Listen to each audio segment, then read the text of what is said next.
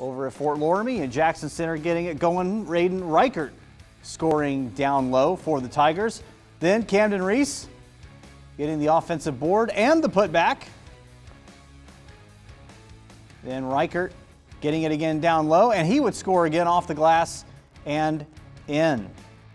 Loramie having trouble with him down low. And then Trevor Sosby hitting the short jumper.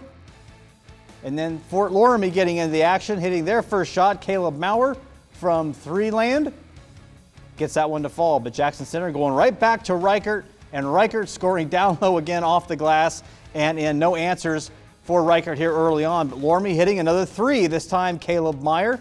So Fort Loramie having good success from outside. How about Nolan Burning hitting another one from downtown?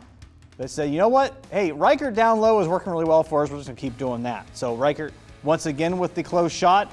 Jackson Center then saying, yeah, we can try threes too. Sosby knocking down the triple. And then Grant Albers for Fort Loramie hitting the tough shot down low. Fort Loramie picking up the 36-31 win. Aiden Reichert finishing with 21 points for Jackson Center. Again, you can see this one Saturday at 4 p.m. over on WOSN.